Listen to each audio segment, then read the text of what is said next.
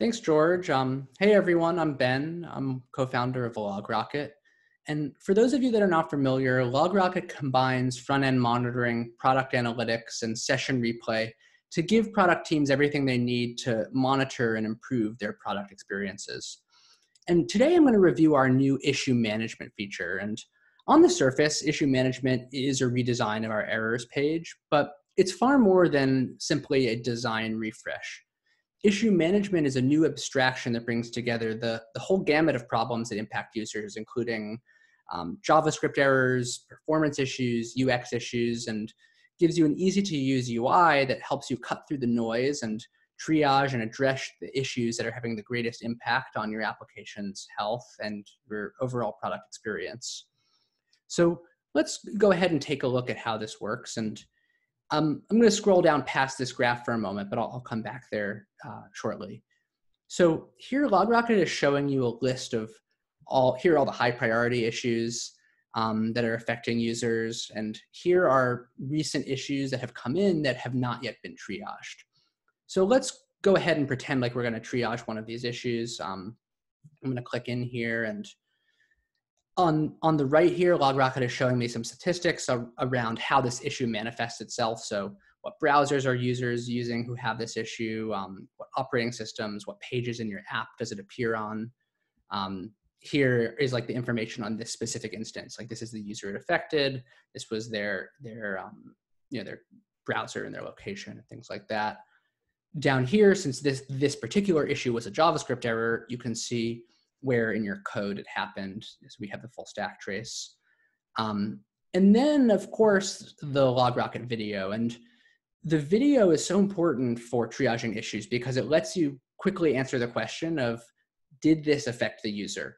And if it did affect the user, what was its impact? Did it completely break your application and prevent them from doing what they wanted to do? Or was it more of a nuisance and something lower impact? And once you've watched the video and have that understanding of the impact of the issue, you can go to status and set the issue status. And let's imagine for now that I watched the video. It was something that it was a JavaScript error, but it didn't even affect the user, and I don't want it to bother me in the future. I can hit ignore, and I can either just ignore this issue, or I can make a rule, and then LogRocket will then know moving forward to always ignore issues that match my rule. And I like to think of this and the issue product in general as kind of like an inbox of the issues affecting your users. And like an inbox in Gmail, for example, setting rules helps you keep track of your, helps you manage your inbox when you have a lot of things coming into it. And we can set rules to ignore issues. We can set rules that certain things mean it's a high priority issue. And that helps, helps the whole team rally around keeping this organized and triaging issues so that you can come in and see what are truly the highest impact issues where I can fix them and improve my application experience. And that's what the graph up here does. It shows you over time, what is the overall health of your application?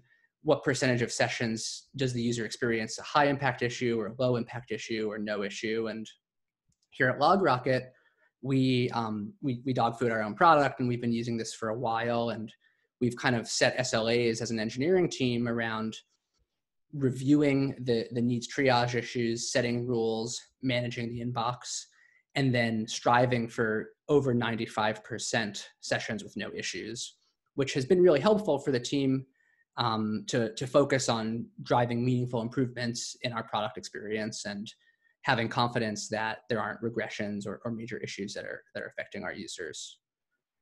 But this is really just one way LogRocket can help teams improve their product experiences. And if you'd like to learn more, visit us at logrocket.com, or you can also just reply to the webinar email you received. And so now I'm really excited to introduce Chris and Cliff from Lola, who have a great presentation prepared on adding consistency to feature releases.